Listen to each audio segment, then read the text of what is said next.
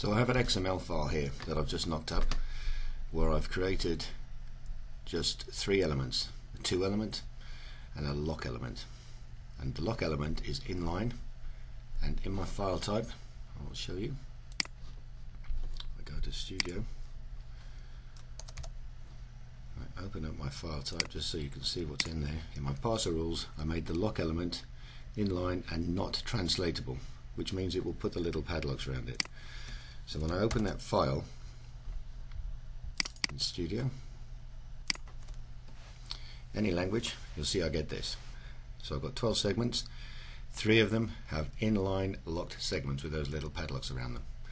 So what I want to do is find a way to lock them. So if I close that, oops, sorry, that was a mistake, don't close that yet.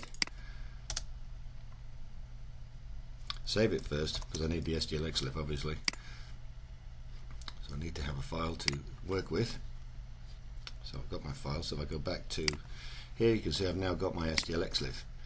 Now what I'm going to do, if I just open that file again just quickly, the text inside that tag is lock, because that's what I call the element. So it will be whatever the element was called. So if I start up the toolkit, I drop the SDLXLIFF in there, I go to search, I say search in tags, in the source I'm looking for lock, and I say find all, and there they are. And if I go like that, there's my tags. It's found the segments with the inline tags. So my guess is you're just looking for the wrong thing. But anyway, I'll change that to signed off, for example, down here, and just say change it. So I'll close that. If I come back to Studio and I open it up again, you can see now those segments have been found and signed off. So if I wanted to just find those segments, I could now click on the filter. It's a bit of a workaround, I know, but I could say look for where they are, signed off, and then I can filter on the ones with the tags.